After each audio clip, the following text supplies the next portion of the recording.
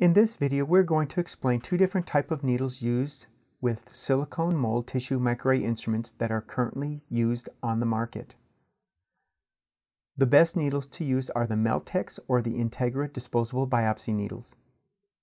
The Arraymold tissue microarray instrument uses a needle with the custom stainless steel stylet to extract tissue cores.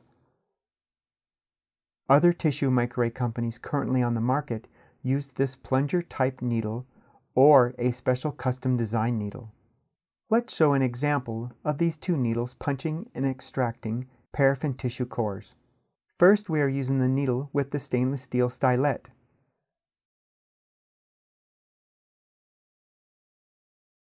Now we are using the needle with the plunger.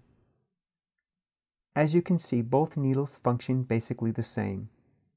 As we continue to punch, the needle with the stylet will continue to be consistent because it is made of stainless steel.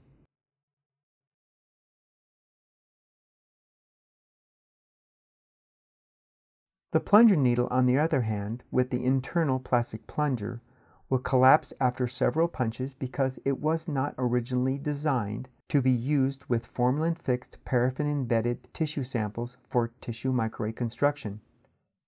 As you can see here, the internal plunger rod has bent or collapsed and can no longer push paraffin cores out of the needle.